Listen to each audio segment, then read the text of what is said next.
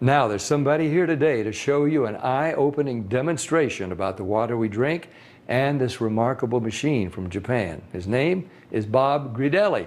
Hey, Bobby, thanks for stopping by. Thank you, Pat. Why don't you take over? Great, I will. So I want to welcome everybody, and I'm going to go into the demonstration here, and I'm going to show you the 3 unique properties of this water and why it's so very special. The first property I'm going to show you is what's called the ORP, which stands for the oxidation reduction potential. And we're going to show you that with a meter that shows whether a liquid has a positive ORP or a negative ORP. And if it has a positive ORP, that means it's bad for you, or it's oxidizing, or aging, or rusting. We all know what that is, right? And so if it has a negative ORP, that's what makes it a powerful antioxidant. So what we're going to do right now is I'm going to pour some of these liquids first. And we're going to start with Dasani. And these are, we just put together an array of liquids that most people drink, right? Did you drink any of this? Dasani? How about Aquafina? Yes. I think I used to drink all of these. And how about Smart Water? Yes? My holistic doctor gave it. Your holistic doctor. Okay. I'll show you what I call it in a little bit. How about the Arrowhead sparkling water? Yes? Anyone like that water? They have different flavors. That's why I kind of liked it, was all the flavors. Actually, this was my favorite water. It's called Alive. In a second, you'll see what I call it. How about sports drinks, Gatorades? Yes, everybody like those? I used to drink a lot of sports drinks because, you know, you see athletes drinking it, so it must be good for us. How about sodas? Do any of you drink sodas? Not anymore. Okay, and this is just tap water. Anybody drink tap water? Occasionally. And then this is Kangen water. Okay, so this is the pinpoint ORP meter. Now we're going to test the ORP of the Dasani. So notice Dasani is over 215 right now. Now we go to the Aquafina. How's the Aquafina? Go over 220 and climbing. How about the Smart Water? Over 230 and climbing. How about Arrowhead? Over 315 and climbing, getting worse. Alive Water. This was one of my favorite ones. 400, now I call it dead water. How about Gatorade? Any of you drink Gatorade? Like 393 and climbing. So remember, the more positive it is, the worse it is. How about 7-Up? Now, all sodas are pretty much the same, just we use light colored. So you'll see 394 and climbing. How about the tap water? 325. Here's the star of the show, you guys. Look at negative what? Negative 400. Now negative 426. So as you can see, when it has a negative, this is the only water that has a negative. That's why they call it negative water in Japan. That's why they use it in hospitals over there, because all the positive ones are oxidizing, aging, rusting, bad, internally on the body. But the negative water is neutralizing the free radicals, so that's why we want to drink this water and hydrate your body on a regular basis.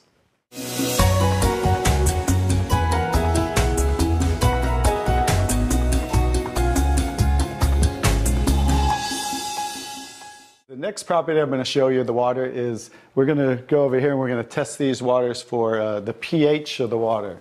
So pH stands for potential hydrogen. And we have a little chart here where I'm going to show you, and we're going to put a few drops in these waters. And we're going to show whether they are on the acidic side or the alkaline side. And we'll just put a couple of drops in each one of them.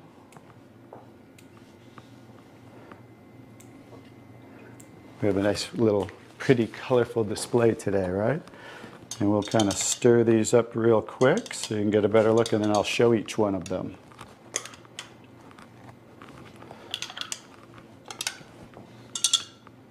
Let's clean that off. Let's clean it off each time. Okay. So let's go start here with the Dasani water, and we'll use this pH chart here and show. So the Dasani is what? Very acidic. On the acidic side, right? How about the Aquafina? Also acidic. How about the Smart Water? A little better, but still acidic, right? How about the Arrowhead Sparkling? Oop. Very acidic. How about the Alive Water? Very acidic. That's why I call it dead water now. How about the Gatorade? Oh, Very acidic. Also very acidic. And how about the 7-Up? very acidic. Bet you didn't know you were drinking so many acidic things, did you? How about tap water? So right around neutral, right? So tap water is always going to be neutral to slightly alkaline because it's federally regulated by the government. So besides, the chlorine, the fluorides, they put lye in the water, which is a pH of 14, very alkaline, to raise the pH of our city water, the tap water, because if it were acidic, it would rust the pipes. So I don't think they're concerned about our pipes. They're concerned about the city pipes. So that's why it's always going to be in that range. So let's move on to the Kangen water. Now here's the star of the show. What is the Kangen water? Very alkaline, right? So with a touch of a button, we can change the alkalinity, and this one is 9.5 pH. So we all know that we should be slightly alkaline, right? Our body, because we're over 75% water. Unfortunately, look what we're drinking today, and the foods we're eating, and the air we're breathing. And so when you drink this water on a regular basis, just think about your bodily fluids, right? Now watch what happens. What did we just do? Just with a little of the water, we neutralize that and raise the pH of the water. We'll go to the Aquafina. Notice. How about the Smart Water? Notice I'm just putting in a little bit, right? So imagine when you're drinking this on a regular basis, what happened to the Arrowhead water? Oh, it didn't even. It was struggling, and then it went right back to acidity. That's because it's very acidic. Notice the Alive Water. No change. How about the Gatorade? Also no change. How about the 7-Up? Oh, no change. So now we'll go over to the tap water. Notice it changed pretty easily, right? So now when you're drinking this water on a regular basis, that's what it's going to help your body to do to balance your pH. Now, I'm going to take the 7-Up here. Now it's already diluted, right? Watch what happens. Now think about you're drinking this on a regular basis. Watch what happens when we just add a little bit of that. Notice it takes it right back to an acidic state, just with a few drops. If you're drinking these things, ladies, and these are all pretty much in the same range, watch the Kangen water. Wow. We just destroyed the Kangen water with a little bit of diluted soda. If you're drinking sodas, this is right around the pH of about 2.5, which makes it about 50,000 times more acidic if you were starting over here at the neutral point. So that's how acidic it is. And I'm just going to show you real quick. This came from Wellness Magazine. And it says, what does it show the equivalent of soda is? Battery acid. It shows soda equals battery. Your battery in your car, the acid level of the battery in your car equivalent to soda. So imagine, if we want to stay on the alkaline side, you definitely don't want to drink anything like this, right? So as you can see now, that's the second property of the water that makes Kangen water so very special and why you want to be hydrating your body on a regular basis.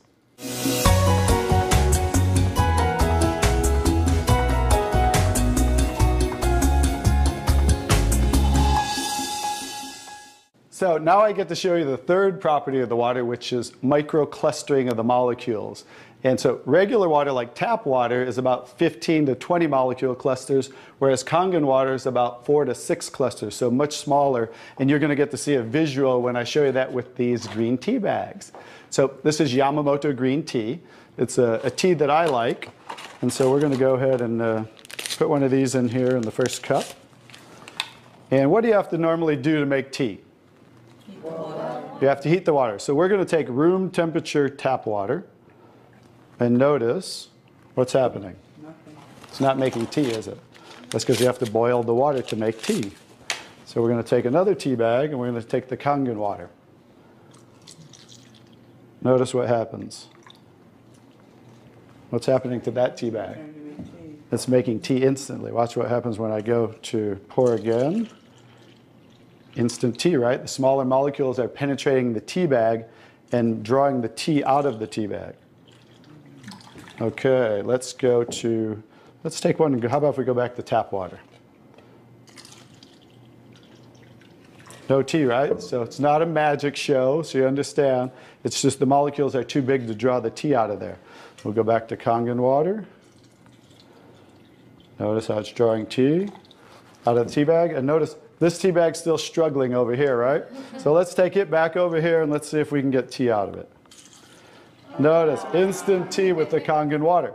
So I think you can understand with the microclustering of the molecules being 4 to 6 clusters, much smaller, how it's drawing the tea out of the tea bag. Now imagine when you're drinking this water on a regular basis, it's hydrating the body better. So I think you can see that drinking Kangen water with the negative ORP, right, the alkalinity and the microclustering of the molecules, this should be the water of choice for everybody to drink because it's far superior water and beneficial for the body.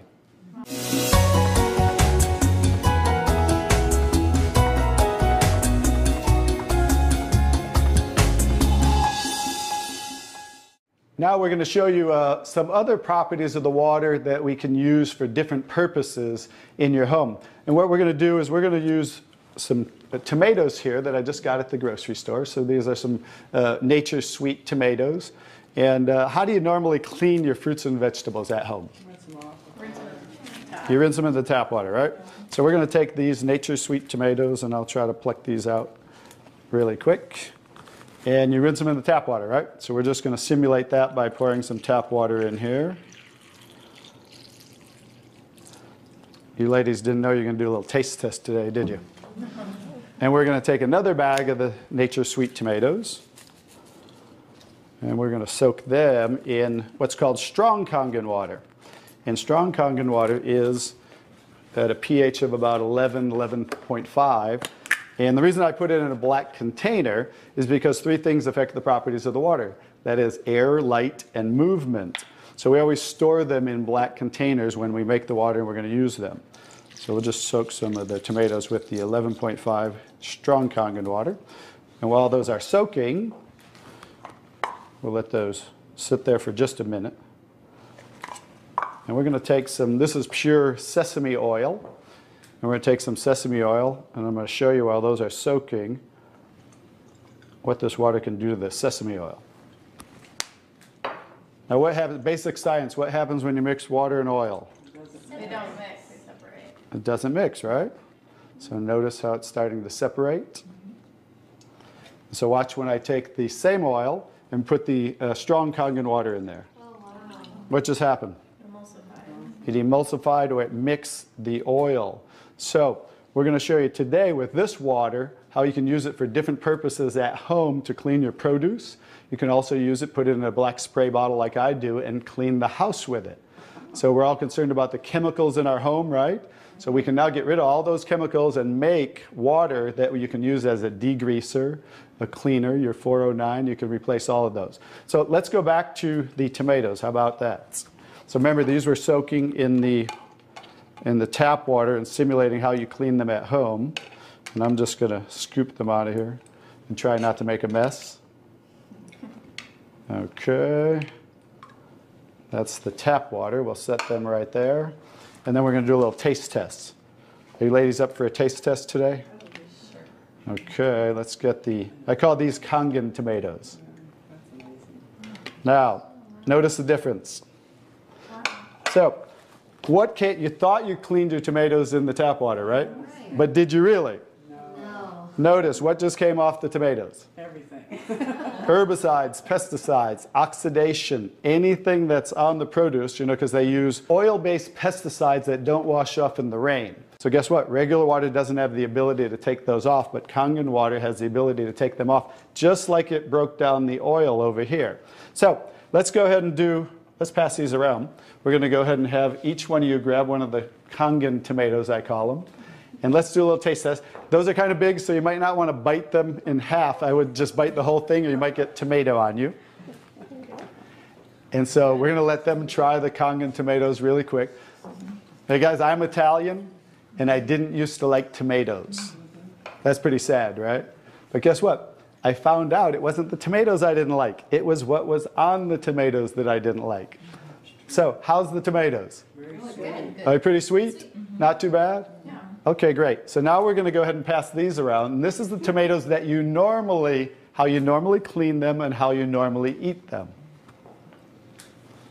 And let's see if we notice a difference, or who can notice a difference in the taste. Sour. Oh, you got to get a picture of these faces. Look at the face. Look at the difference in the taste. So that now you understand why I didn't like tomatoes. Like I said, it wasn't the tomatoes I didn't like. It was what was on the tomatoes that I didn't like. Everyone notice the difference? Absolutely. The first one was much better. The first one tasted more like you got it out of the garden, right? And it was natural and no pesticides, and it was sweet. Even the texture's a little different. And the second one, you guys, because guess what? You were eating the tomatoes with this on there. And that will definitely affect the taste. And guess what? When you clean your produce with this Kangen water, the strong Kangen water, your produce will last a week or so longer. So one of the other benefits of this technology and the different waters that we can make that you can use in your home for different purposes.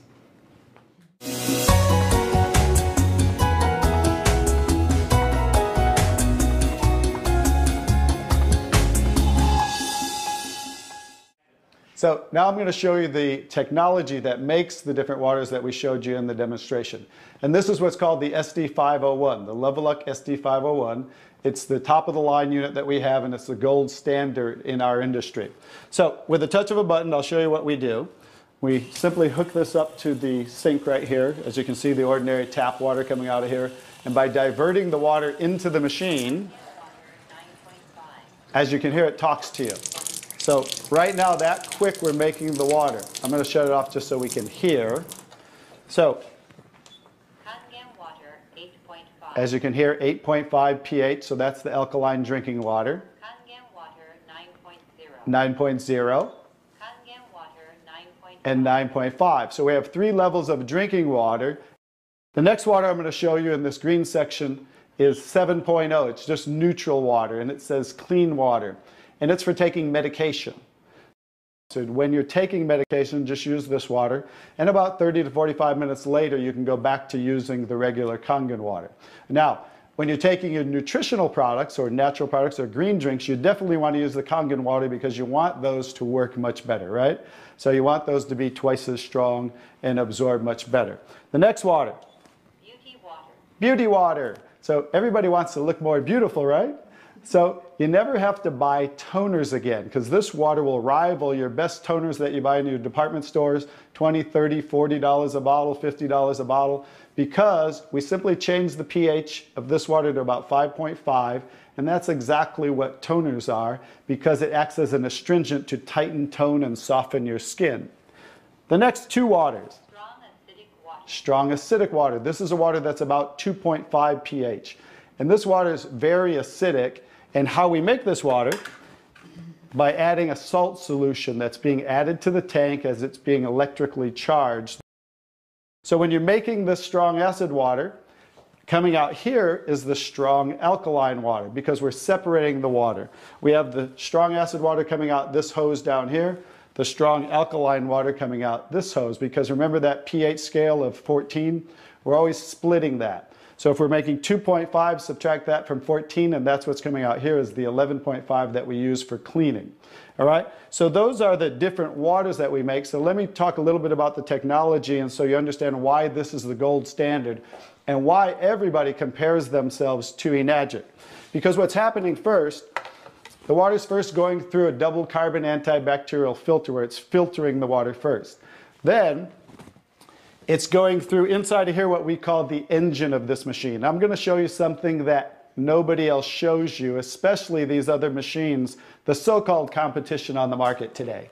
Right back here is what is the engine, and this is 7 large platinum-coated medical-grade titanium plates. And the water's passing through these plates, and it's being electrically charged with 230 watts of power. So the 2 most important parts of ionization are the size, surface area, and quality of these plates, and the electrical current that's happening to the water as it passes through the plates. So remember that, 2 most important qualities when you are looking add an ionizer. The next thing I'm going to show you, well, let's compare a few too. I'm just going to do this because they're never going to show you this. Some of the machines on the market today, the so-called competition, is not going to show you what the inside of their plates look like, because look at the difference. Look at that. And they call this competition? Look how small they are, you guys. These are so cheaply made. That's why none of the ionizers can really do what this does. Now I think you get to understand why you don't want to go with anybody else, and this is the golden standard. One other thing I'll show you about what makes this the golden standard is we simply spin this filter off, and we have what's called a manual cleaning cartridge. No other ionizer has this on the market. And because what happens to all ionizers are they start to build up with the inside the plates, you'll get the scaling from the calcium that's in the water. And what happens to the other ionizers, they all have a self or automatic cleaning system. None of them are good enough to completely clean the machine. So we simply spin this off, put on our cleaning cartridge, and you can actually clean this machine anytime you want. So I use mine, more commercially because I give away a lot of water. So I put a cleaning cartridge on mine once a month. They recommend you do it every 3 to 6 months. But the fact is we can clean this anytime we want. That's why this will last 15 to 20 years. 5-year warranty on everything. So I think you can see based on what I showed you today, and you'll understand why this is the gold standard in the industry. So what I would do is get back to the person who gave you this video, and they'll show you how you can get started and get one of these in your home so you can change your water and change your life.